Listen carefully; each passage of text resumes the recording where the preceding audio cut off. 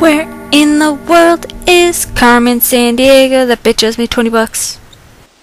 Okay, so this is going to be another chainmail video, and in this one I'm going to show you how to make a box chain, like this one. And if you watched my Byzantine video, you will notice there are parts of this that are in that. So, let's get started. Okay, so what you should start with is a chain that looks like this one.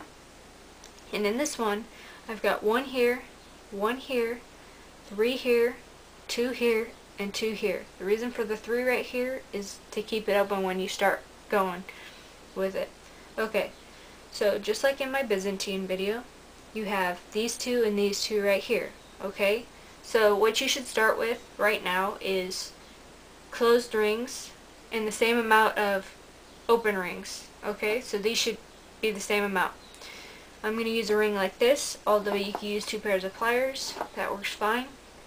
Once you've got that set up, you want to do this. You want to take the last 2 here, flip them up like this. Okay, hopefully you can see this. Open them up like this, like you're opening up a purse. Okay, then you take another open ring. You would slip it through that, like that, so then now you're seeing it's starting to make a box. Then you take 2 closed rings and slip them onto the same ring, and then you close it up.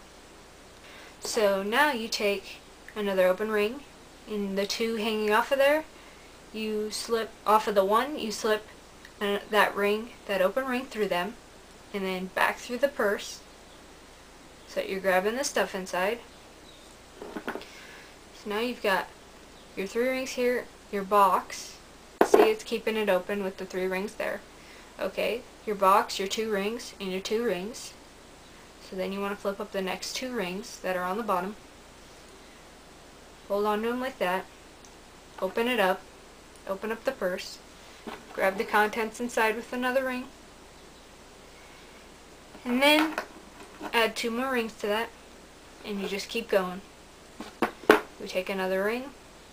Slip it through the bottom 2 again and through the ones in the purse. So that's 4 rings you slip it through. So now at that point you have 2 boxes here that you can see. It's starting to take shape a bit.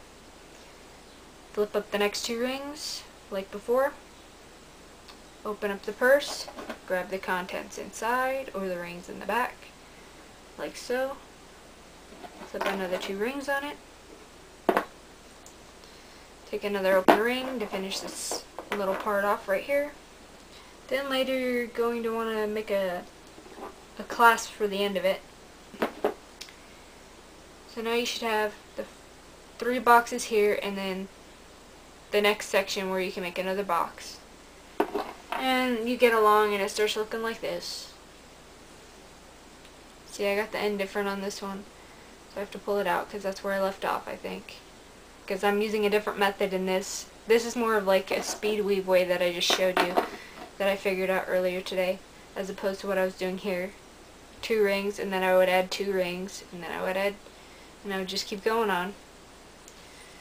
The end of it has the 3 rings and 2 rings right here. Depends on how you want to close it up. For the clasp type thing, I've actually made a couple. Basically what I do is I just take more of the same copper wire because I make my own rings, and I bend it like so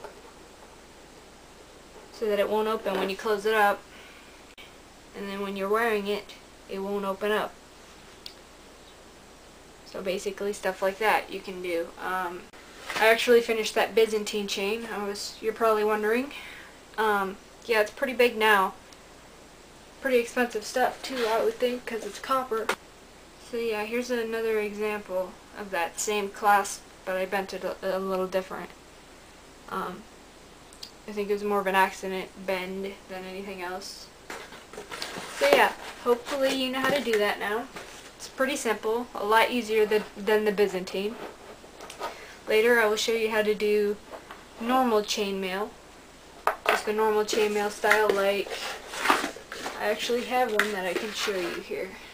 I think I might have actually showed it to you just now, but this right here, just a normal chainmail design. the European, the 4-in-1. So I will show you that in another video when I get more materials set up.